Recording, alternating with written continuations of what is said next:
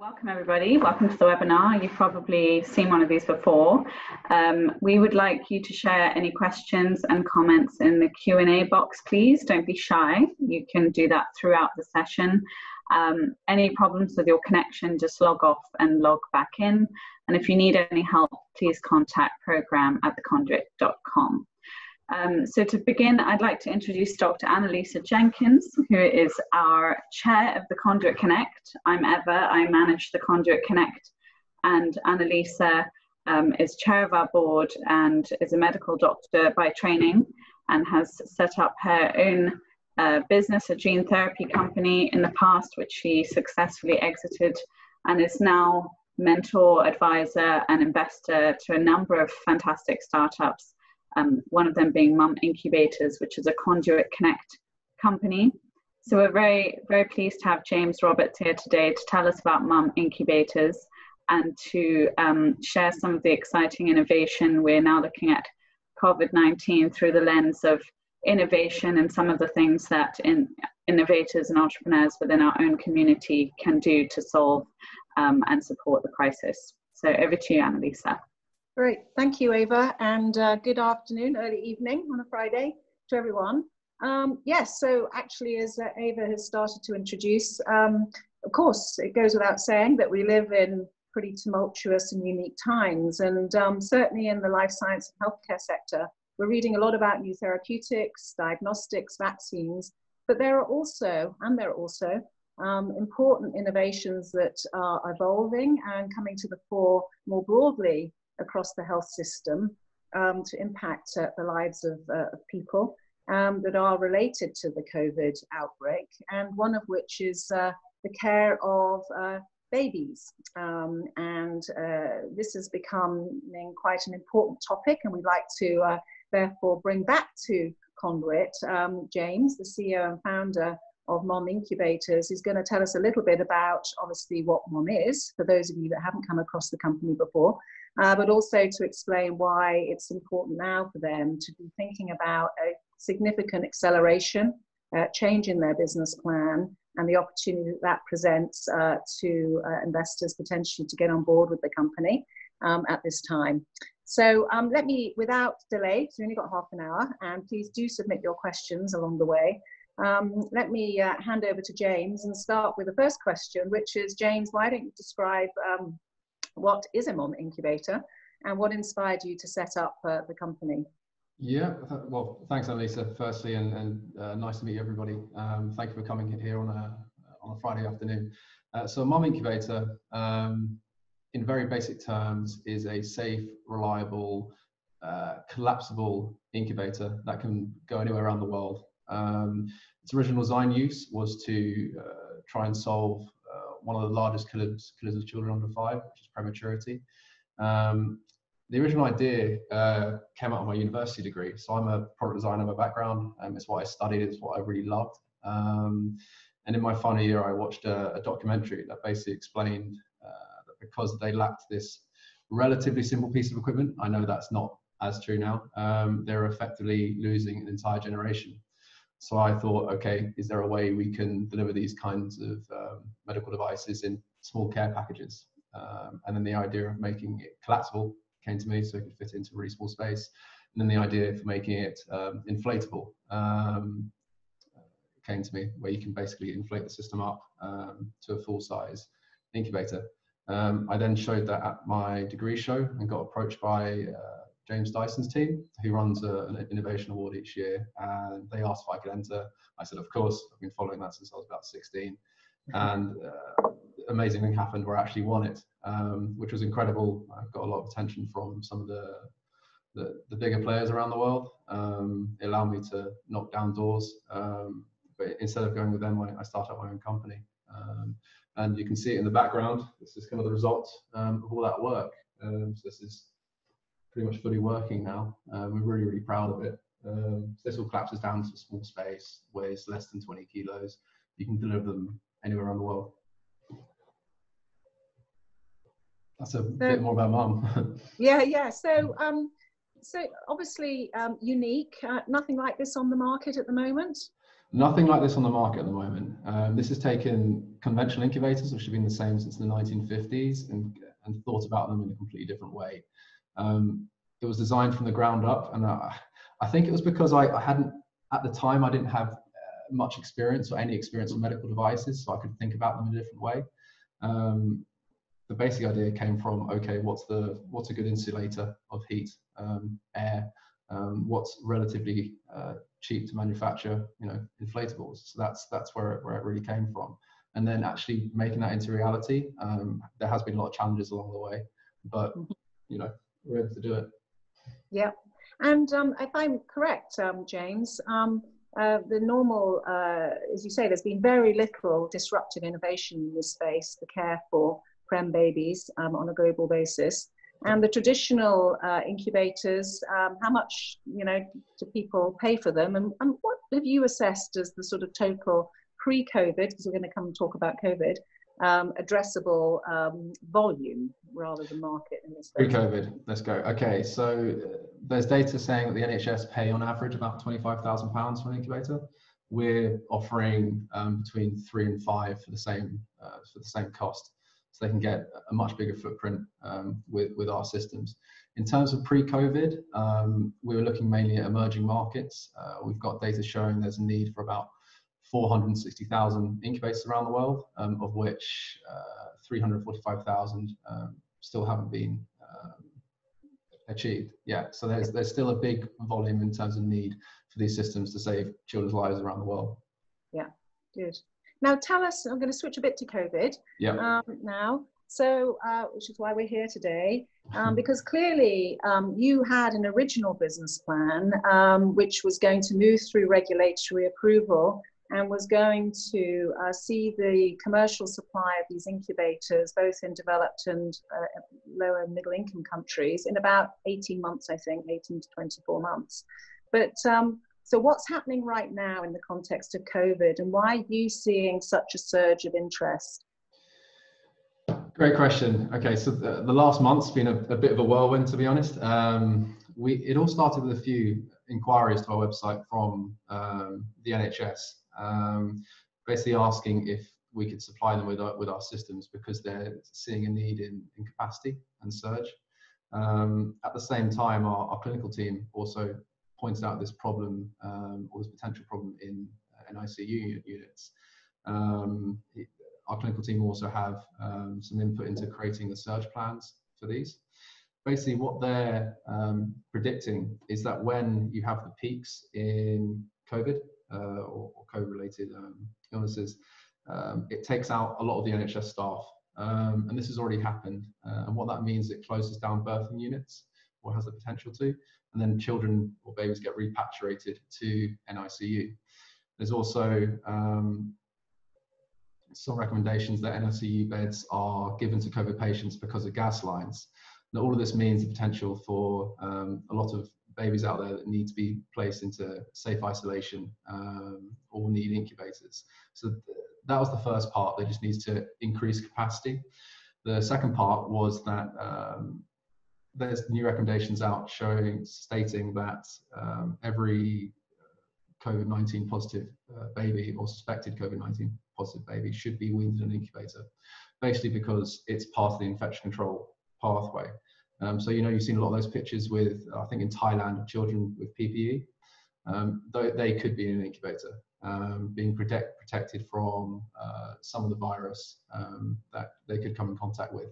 I think already mothers are being separated from children as well, which is really sad, where in theory they could be next to them in a system like ours. I think today as well, they came out with any child that needs to be moved around the hospital should also be put into an incubator. So that has created a surge of, I guess, interest in what we're doing. And with that interest, we actually went to the MHRA, who are dealing with all the medical devices at the moment. And much like the ventilators, we spoke to them, we got our own project manager, and they've given us basically a pathway to derogation. What that means is we can get our system used in a clinical setting much earlier than ever before. We've now put ourselves on an accelerated pathway, and we're looking to get these systems out into clinical settings in June time. which is absolutely incredible.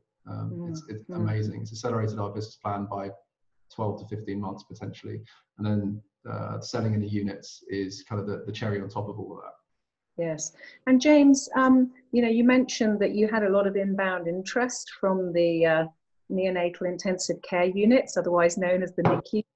Yep. And then you went, I think, and undertook an analysis in the UK of what the potential spike in demand for capacity might get to in the next 12 months.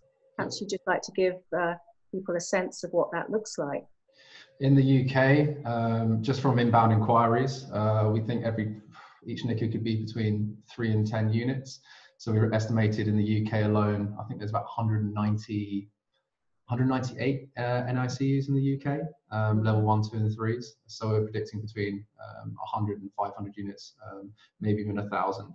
If EU recommendations are followed for infection control, actually keeping babies separate from each other if they're COVID positive, then that number could be multiplied by 4. And what this has really done for us as a business is taken a desirable market, which before was quite hard to actually put real numbers on, and made it into a real one. So we can now theoretically see a need for our system in every single NICU in the Western world. US, Germany, France, for capacity building and for isolation. When we take the unit to the hospitals, the feedback we're getting back is amazing too. They're saying that even if it wasn't for COVID, we'd want these, just because we can purchase 3 of these for the cost of a normal incubator, and it gives them what they need for the child. 90 to 95% of the children are low risk, and that's what we're aiming for. Just the ones who need that extra bit of care. In emerging markets, it's life and death. In the UK, it's that extra bit of care so they can grow up better. And you mentioned the importance of the regulatory pathway.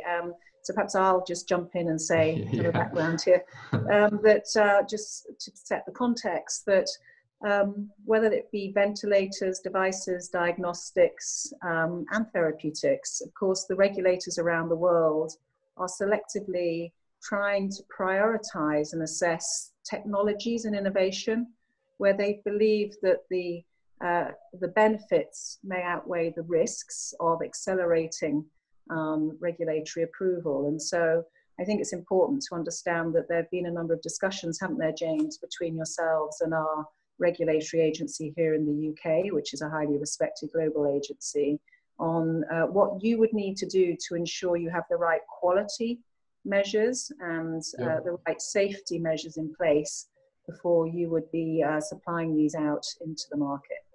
So yeah, you're 100% correct. They're not just giving these to anybody, and it's still something you have to work with the MHRA to obtain.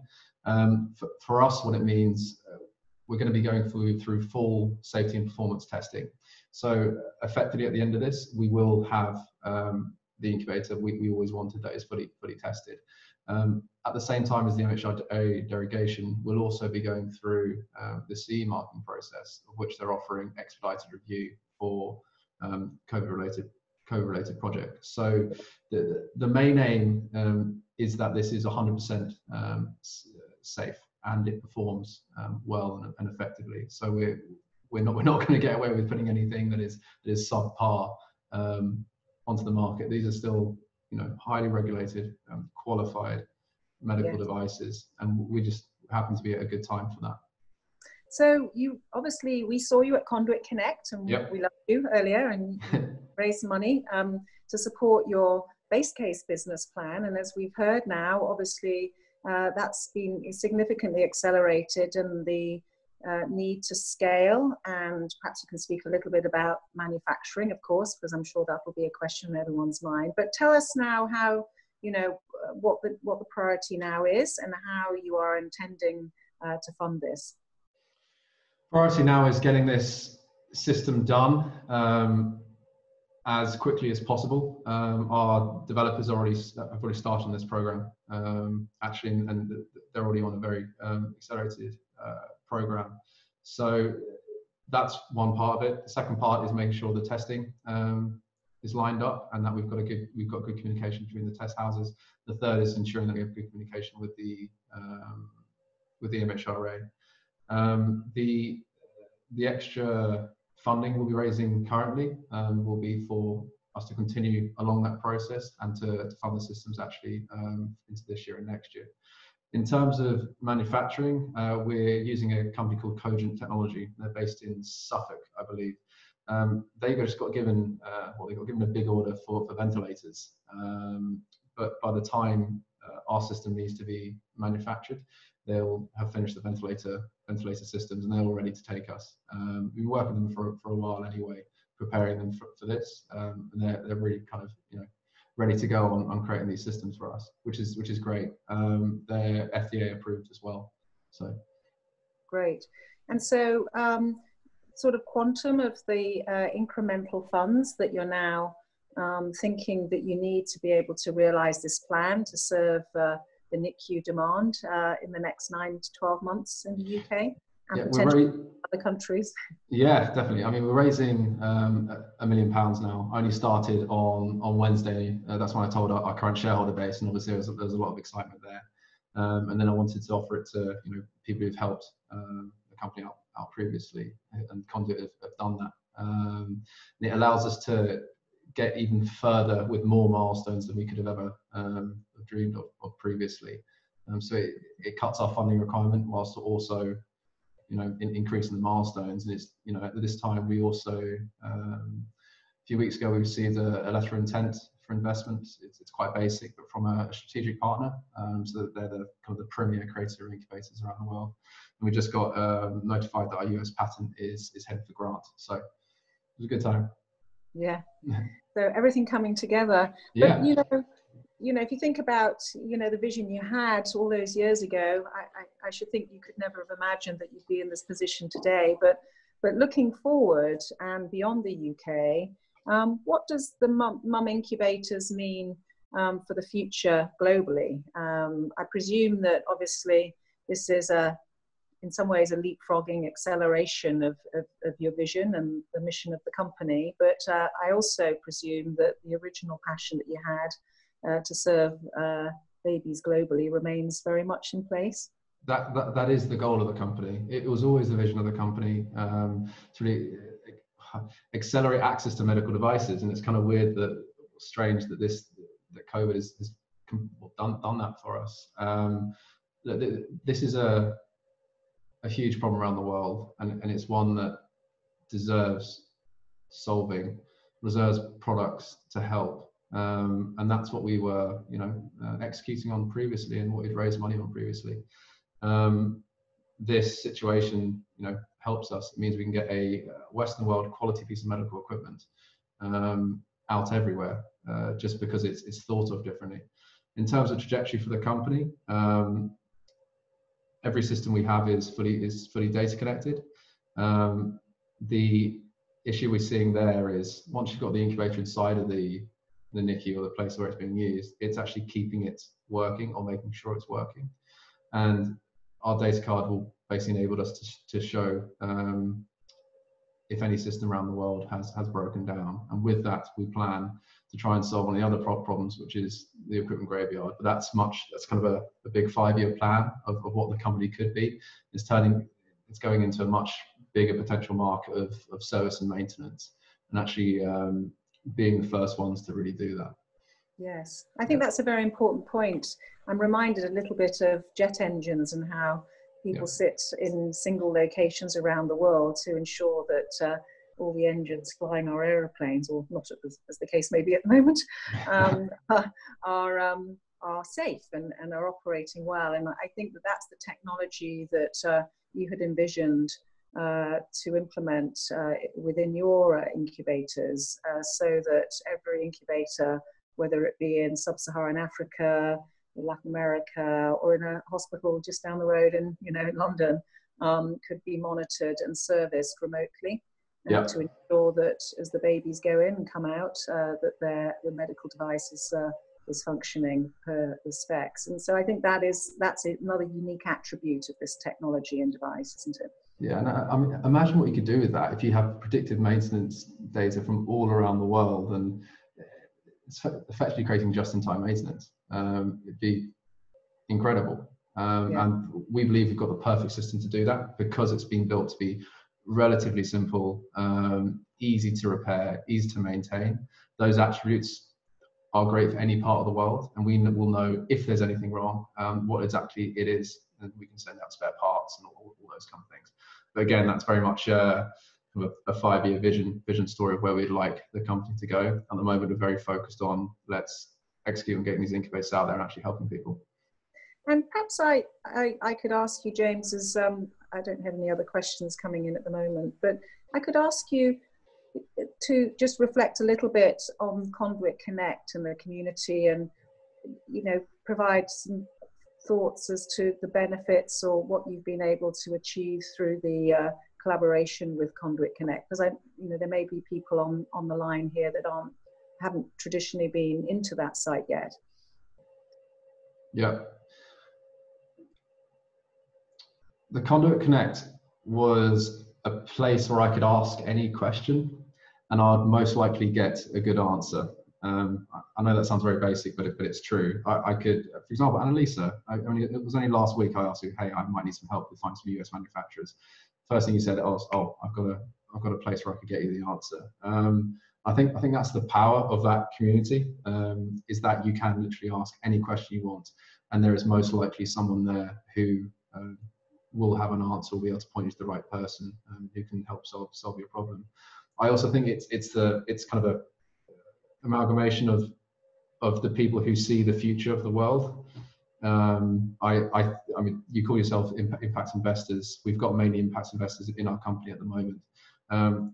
I personally believe that impact investing will just be called investing in 10 to 15 years, and every single company will have to have an impact charter of what they're doing good in the world. Because I just don't think people doing bad things is going to be able to go ahead anymore in the future. I think everyone's going to have a positive impact, is my personal view.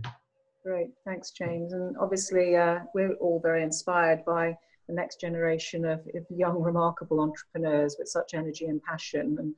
And so I don't see any further questions. I guess that I hope that those of you that have dialed in, and those of you that will perhaps watch this this recording in the coming weeks, I hope, will see that COVID is obviously catastrophic for so many, but provides also opportunities for people to come together with scientific medical innovations that hopefully will step change care for people in the future. And I hope that what you've seen here today is, as we talk about isolation, as we talk about infection control, etc., that actually there are many opportunities for us to think this through in the future, and one of which is how do we keep babies safe and well through the coming weeks, months, and probably a couple of years by using these newer technologies. And we all hope that Mom Incubators and the work that James and the team are doing will be a